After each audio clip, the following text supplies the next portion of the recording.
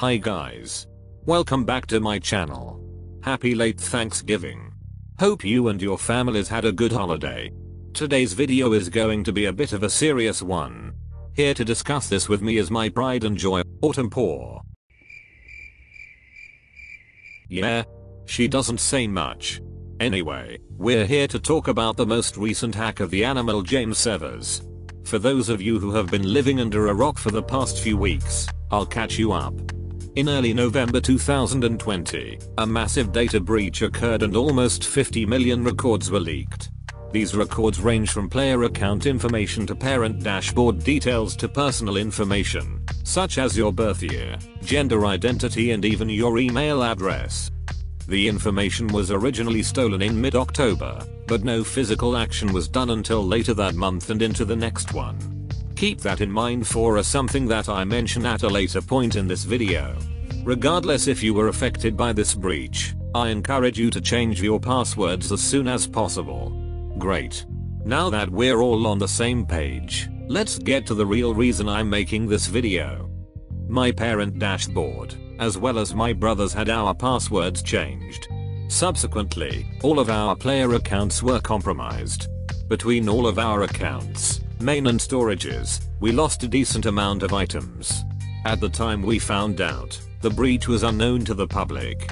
Also, the data breach hackers were not aiming for items, they were aiming for information. So it could not have been them who stole our items. This led me to believe that someone else got their hands on our accounts.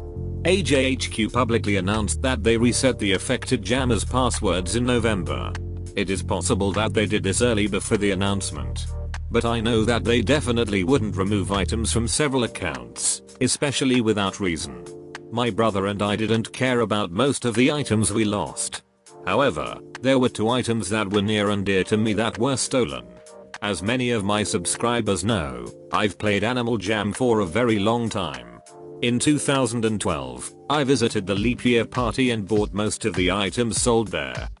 I had all of the items I bought until this past October, when I was hacked.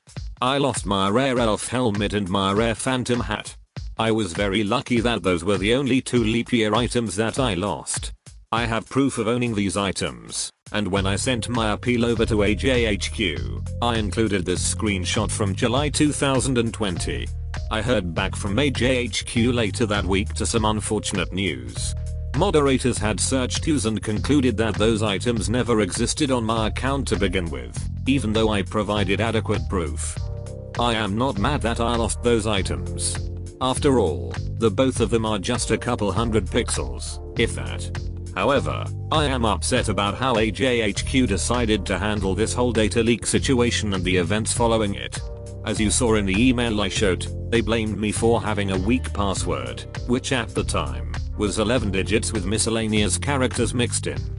Publicly, AJHQ apologized and tried to make things right. Props to them for doing that.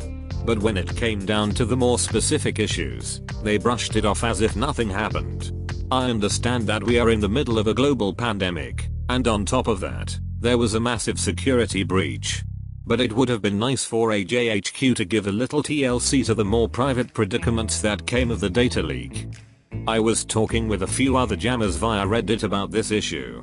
It turns out that many people have had the exact same problems as me and my brother. In order to keep their identities anonymous, I am going to blur out their usernames. Feel free to pause the video to read their thoughts on the matter.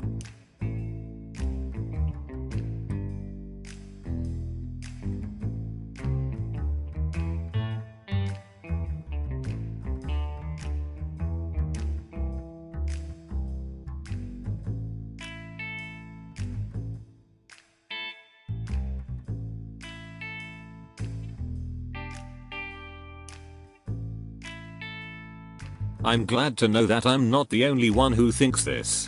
At the time this video was posted, this is the third major hack on the Animal Jam Classic website. The first being in 2013, courtesy of fman122, and the second in 2015 thanks to Wretched Jungle.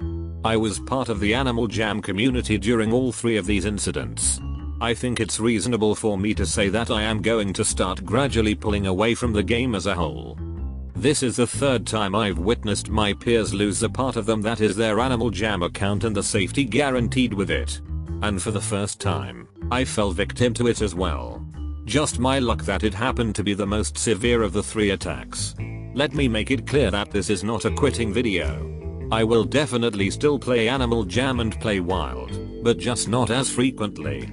I feel more safe playing games like Minecraft and Roblox, or other games that aren't notorious for compromising player safety. Don't get me wrong. I've thoroughly enjoyed the past 9 almost 10 years I've been playing this game. AJHQ has an amazing creation that took lots of hard work to modify and maintain. Sadly, as I'm getting older though, I'm noticing the same problems that I witnessed when I was a little kid. And they seem to be getting worse and worse the longer I play. As for right now, I will return to the Animal Jam franchise full time when the security measures are heavily updated. Autumn Paw, you've been awfully quiet. Is there anything you would like to add? Yes. Bring back Pet Monkeys 2020. That's not even remotely close to what I asked. Were you even listening to what I was saying? No. Sorry. You bored me. Oh well. I tend to get that answer from you a lot. I think this is a good place to end this video. Thanks for tuning in. Stay safe, jammers. Autumn Paw, out. Hey. I'm supposed to say that, not you. You snooze, you lose. Get with the program. Oh my god.